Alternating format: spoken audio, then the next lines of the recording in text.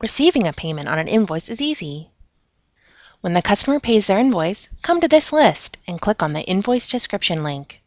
This will open up the invoice in its viewing mode. Notice when I hover over the invoice, action icons appear. You can click the trash can icon to delete the invoice, or you can click Edit to make a change to the invoice. But I'll just click the link to open the invoice in its viewing mode.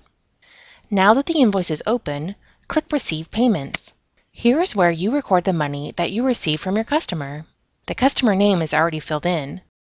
So is the deposit to bank account, since WorkingPoint remembers the account you used last time, but you can change it.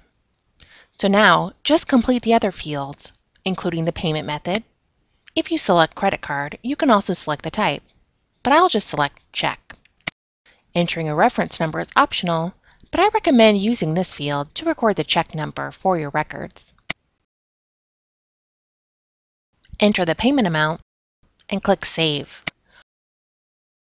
WorkingPoint deposits the money into the bank account you selected and updates the invoice status to paid. How easy is that?